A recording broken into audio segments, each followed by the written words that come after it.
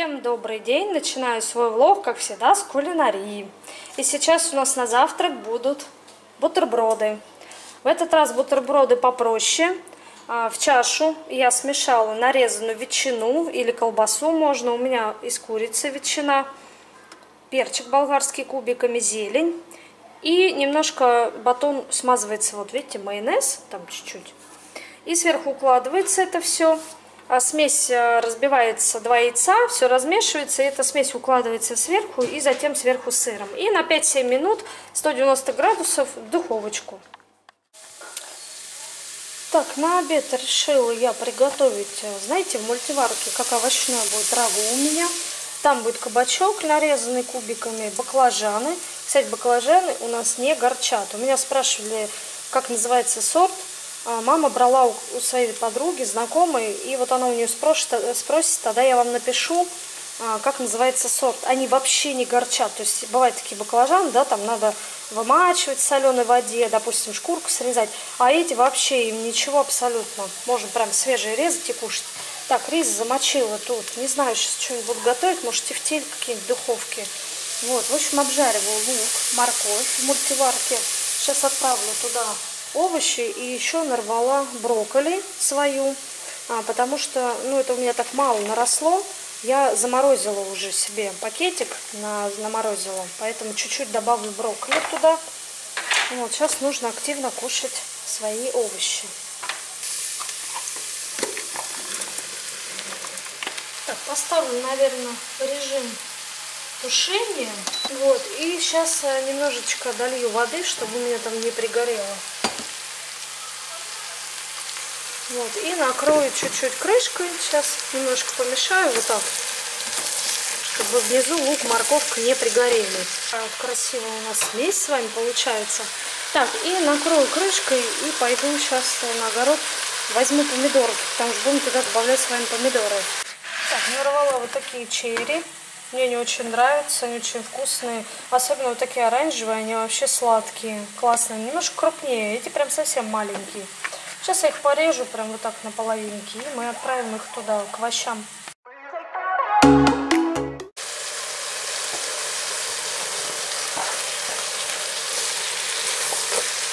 такая вот красота. Так, и знаете, я все равно добавляю томатную пасту немножечко для цвета.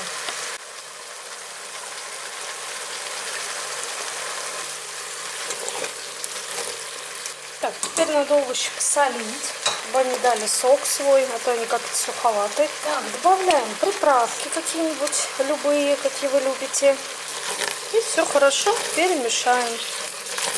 Да, немножко там сок уже появляется. В общем, накрываем крышкой и тушим еще минут где-то 10. Мы будем открывать с вами, смотреть. Так, все, в принципе, уже готово. Я попробовала, быстро овощи готовятся, они все молоденькие, сочненькие. Вот, так что все. А потом я зеленью посыплю уже, ну, на тарелку перед подачей. И все. Так что можно выключать.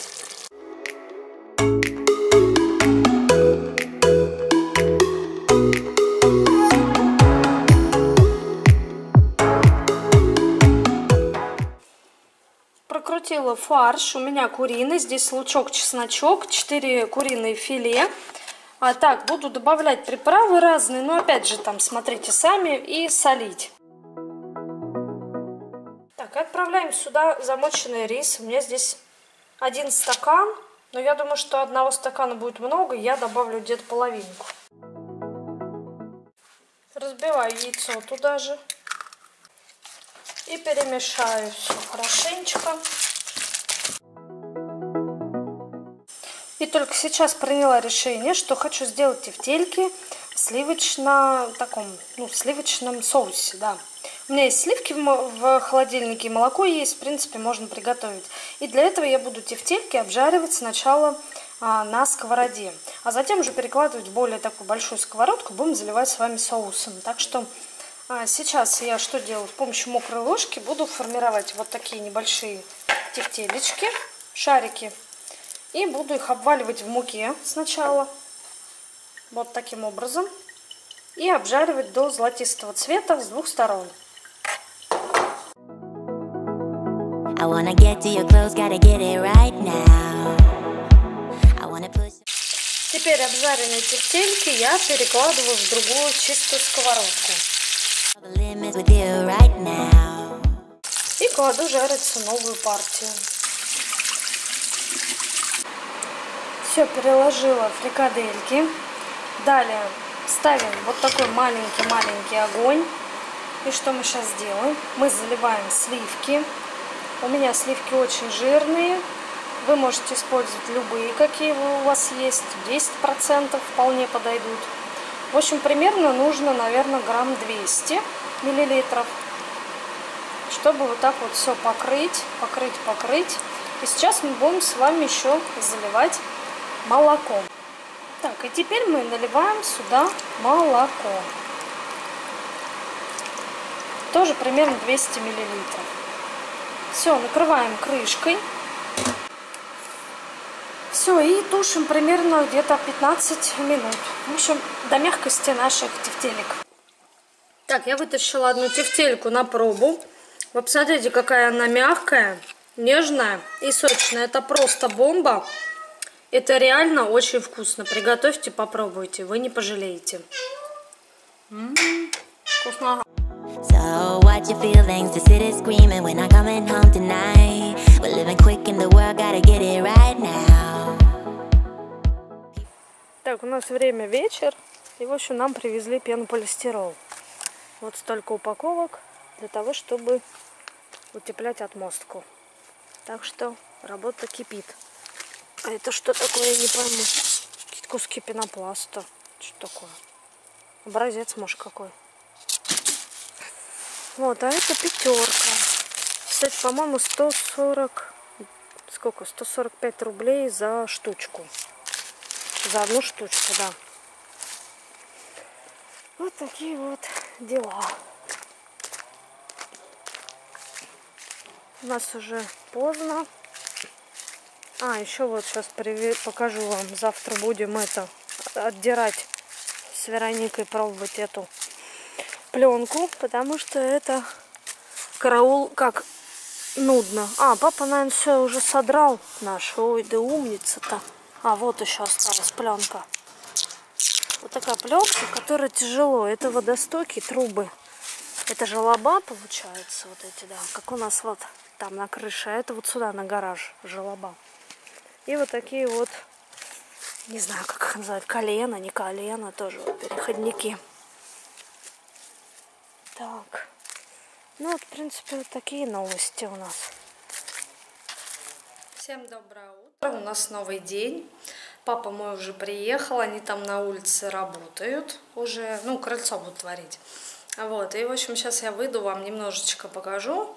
А вообще мы сейчас собирались с Вероничкой ехать на рынок, ну, к школе одежку там надо купить, одежду, рюкзак, обувь, в общем, по мелочам докупить. Вот, поэтому снимать не смогу вот так в течение дня. В общем, когда приеду, тогда вам уже покажу, что они там наделали.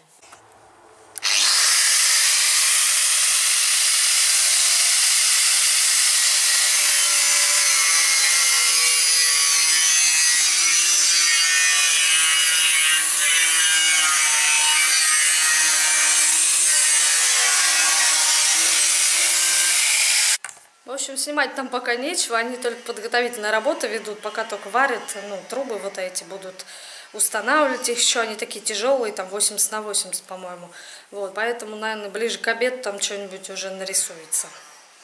Так, а мы сейчас варим эту кашку, я Вероничке сварила. Вот.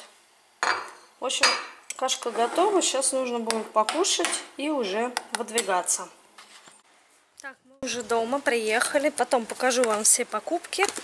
Вот, я думаю, в отдельном видео сделаю покупки в школе, примерку, все дела. Сейчас покажу вам, что там мужики наши уже сделали. Неси большой болгар. Валер, ну правда, скажи, как вы будете поднимать это? Вручную.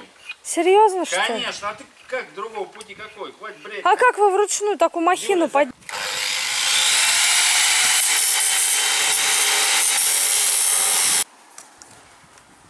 Так, снимаю сверху.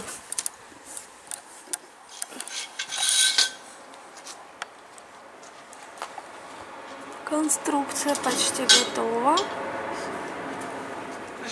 Сейчас буду красить. Находить и красить вот эту всю страсть. Или вертикально.